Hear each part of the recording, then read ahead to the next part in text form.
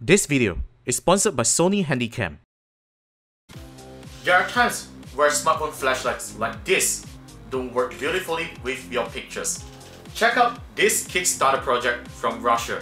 This product is called iBlazr. It is a flashlight for smartphones that features 4 very bright LED lights with 3 levels. I'm Warren with KLGadgetGuy. This is episode 73 of Gadget Review featuring the iBlazr flashlight for smartphones.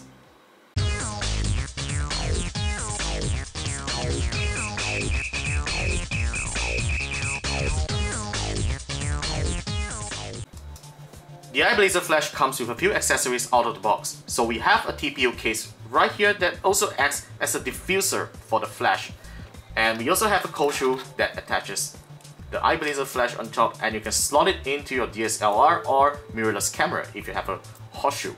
So let's put that aside, and this is how you charge the iBlazr flash via a USB to 3.5mm cord right here. And you can just simply plug into a wall charger and it will charge it straight away. So charging time isn't really long. It takes about 45 minutes to fully charge the device, so it's really fast.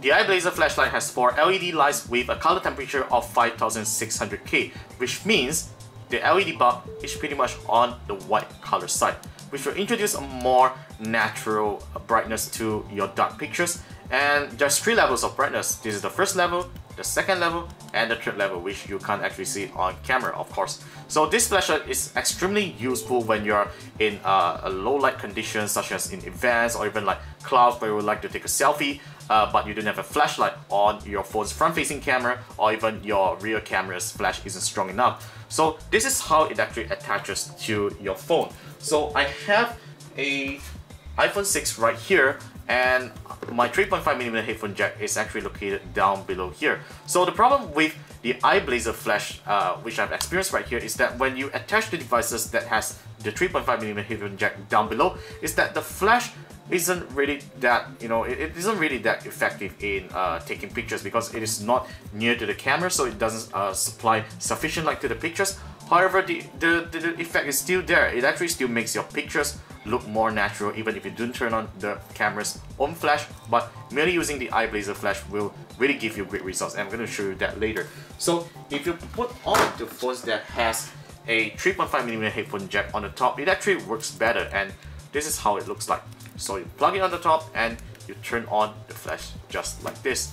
So it will act as a great front-facing camera flash as well as a rear camera flash if your phone doesn't have one, such as this Asus Pad 4 Mini. It doesn't have a LED flash on the back, so it should work pretty well for devices like this. So I'm going to take out the iBlazr just like this.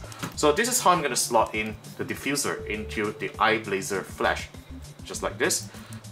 Just put it into the little hole right here, and there you go, just like wiring a case to the device itself, just like a smartphone. So this is how the iBlazr flashlight looks like once it is in the TPU case. It actually works pretty well. Next, let me show you some camera samples.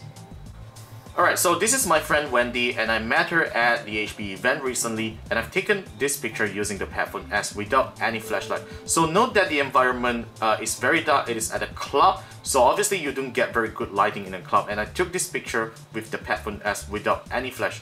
So as you can see that, details are still there, however, the lighting isn't good at all. So what happens when you take a picture with the iBlazr? Let's check it out.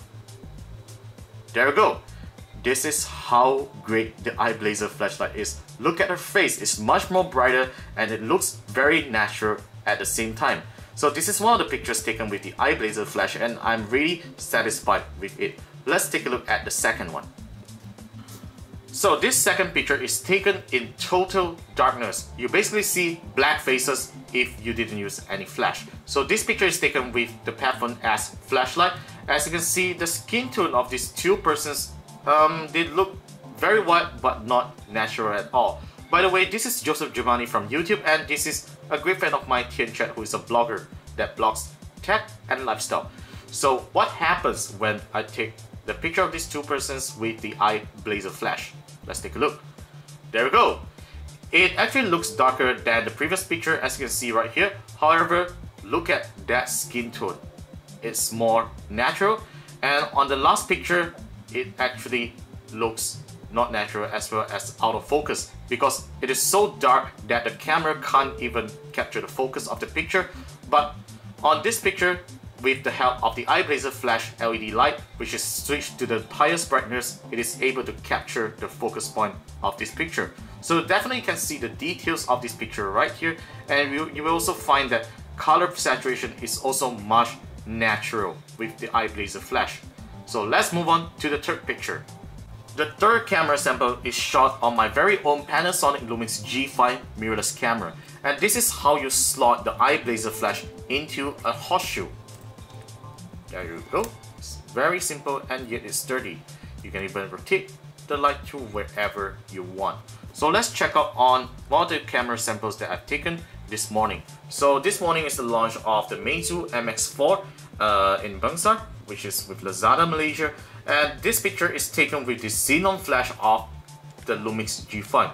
Look at the face of this man. This is the sales manager for Meizu, and you can notice that his face is very bright. As usual, this is the kind of quality that Xenon flash will produce. It looks too bright and it looks too shiny, and it doesn't look nice at all. So what happens when I take the picture with the iBlazr flashlight? Let's take a look. Look at this. The overall brightness of the picture has been reduced, but take a look at that face itself.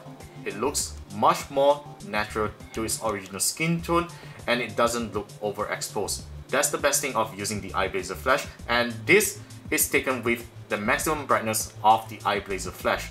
Overall, I would prefer this picture as compared to this one, which is too overexposed, and you will need to do some manual editing job on your PC if you want to make it look more natural. So with the iBlazr flash, you no longer need that because it just simply works well, as you can see right here. Battery life of the iBlazr flashlight depends on your usage. Of course, if you're always on the maximum brightness, you will basically get a battery life of less than 20 minutes. And if you're on the first one, of course, you can get up to 1 hour of use on this small little device because the battery is only 110 milliamp hours. So do not expect a really long battery life on this, and to remember to charge it if you want to take it for long trips. And at least it charges really fast in our tests.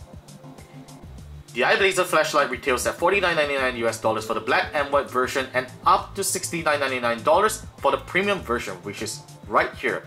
It's quite expensive in my opinion, however, it is one of the few flashes that can really enhance low light photography, and you should really buy it if you're serious on mobile photography or simply adding a very simple but useful gear to your camera collection.